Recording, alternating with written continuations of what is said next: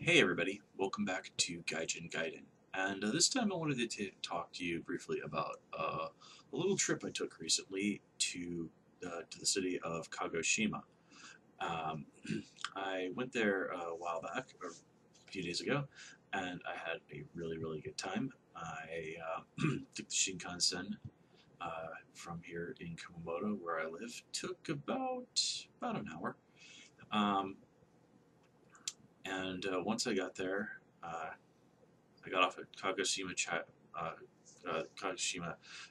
Chuo Station, and outside they have this really interesting statue of some 20-some Japanese guys who went to go and study in the UK to learn about Western science and technology and things like that. Except they kind of did this without the permission of the government, which was still not too keen on the West at that time. But they ended up coming back to Japan and bringing a lot of Western knowledge with them, and it was a big help to getting Japan off on becoming a more modern country. So there's this really cool statue of those guys outside the station. So then I headed over to the ferry terminal, and I took a ferry, took a real short ferry ride over to an island called Sakurajima. And Sakurajima is interesting because it's this volcanic island that's literally right off the coast. I mean it's within spitting distance. The ferry ride is like not even like is like barely like 10 minutes or something like that. It's really short. And like I said, there is an active volcano on Sakurajima, and in fact, there was a pretty serious eruption there back in 1914. Now I've been to Hawaii before, so been to places with volcanoes before, but still, this was really cool, and had people recommend it to me.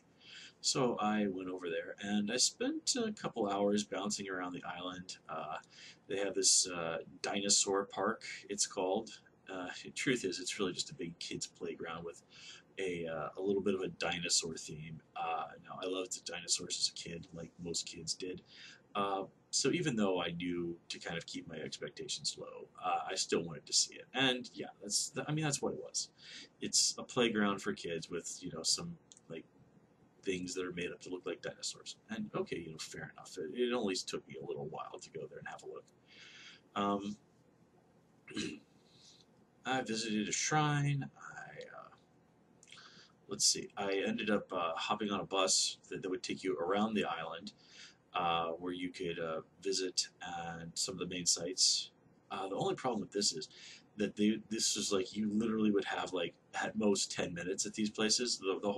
The whole journey takes about an hour, and there are only about I think 8 of these buses a day. Well, there's basically two buses go out at about the same time. One leaves like a few minutes before the other, and they go around the island, and which is all well and good. But again, you only have like 5 or 10 minutes at each of these stops. So if you really want to stop and kind of drink in something, you don't really have a choice. And then if you decide to stay there, then you have to wait an hour for the next bus. So that did kind of suck. I mean, I literally would have time to like get off the bus, run over, take a couple of pictures of something, and then hop right back on the bus, or because I didn't want to get left behind. Um, let's see, what else? Well, and the sad thing is that the thing didn't even stop everywhere I really wanted to go. There was a tori, a shrine gate, that was buried almost up to the top during the eruption back in 1914, and people have kind of compared it a little bit to Pompeii, and I really wanted to see that, but it wasn't one of the stops that uh, was there, and Sakurajima is a fairly sizable island. I didn't want to spend a long time. It would have taken me a really long time to walk there, and it wasn't interested in renting a bicycle or taking a taxi. I mean, this was my main thing that I wanted to do in Kagoshima was go to this place, but I didn't want to spend all day there. So I've been like, well, maybe some other time I'll go there. Then I came back to Kagoshima proper, and I hit the local aquarium because I like aquariums. They're really fun, and it's a solid aquarium. It's not the greatest aquarium I've ever seen. If you want to see a really good aquarium in Japan, go to the Osaka Aquarium. That place is fantastic. Like one of the best aquariums I've ever seen. But it was only like about $15 to get in, and it's pretty good in terms of having information available in English for foreign visitors. And I had a nice time. Plus, it only cost $15 to get in. I think like the Shed Aquarium in like Chicago costs something like 30, $40. I mean, seriously, $40 to go to the aquarium. I mean, it's insane.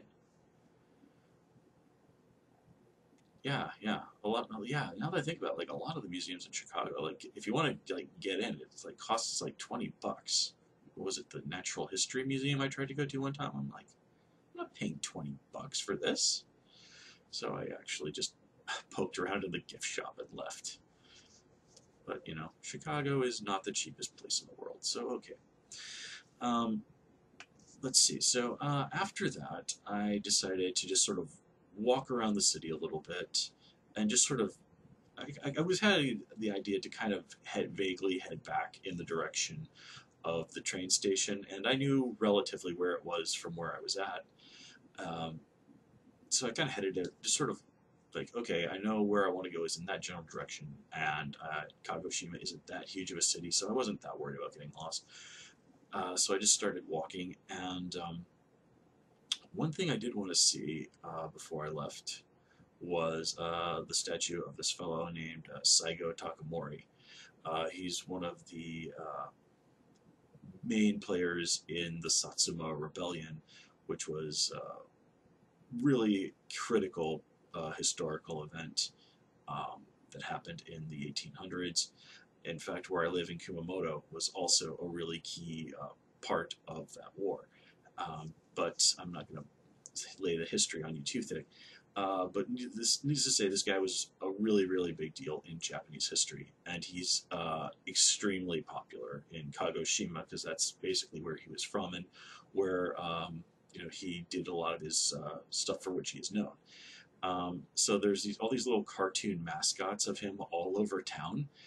The only thing I can really compare it to is sort of like if you go to Illinois and the way they treat Abraham Lincoln there. And I lived in Illinois before, so I get it. It is kind of strange to see a historical figure treated in this way, but again, the way people in Illinois sort of play up Abraham Lincoln and the way people here kind of react to Saigo Takamori, it did seem more than a little bit familiar.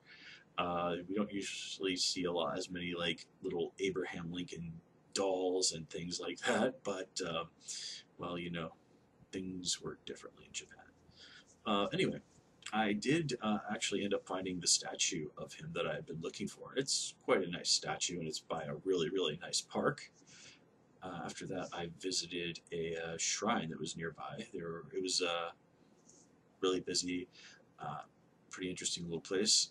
Then I went shopping, and in the shopping district, which was nearby. And I'm going to show you some of the things I picked up while I was there. But the coolest thing I got here was this. So this is a Japanese translation of a Marvel comic series called Miss Marvel. And this is actually one of my favorite comic book series that's going out right now. And I've been looking for a Japanese copy of that for quite a long time. I mean, I could have ordered one from Amazon Japan, but, it's more fun to find these things.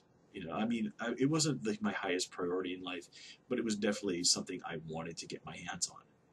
I haven't really had this time to sit down and like read through it too much or compare it to the English version. But that is something I'm looking forward to doing when I have a little bit more free time in the future.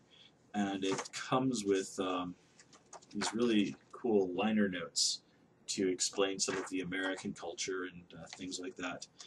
So if you read manga, sometimes you'll see that they put those in there just to sort of explain things that Westerners would probably not know about, but would be taken as just common knowledge here in Japan. After I did that, actually, because I'd spent so much time walking, my legs were really, really killing me. So I grabbed a quick dinner and then pretty much came back home. But another thing that I bought while I was on Sakurajima is this rather nice magnet. I don't think you're going to be able to see it too clearly. My webcam's not that high quality. But here is a good old Saigo Takamori. Here is Sakurajima, and it says on the magnet Kagoshima and Sakurajima. And this was only like 400 yen, so I've got this stuck on my fridge. It's actually holding the Shinkansen schedule there. One other thing that I got there was this quite nice t-shirt.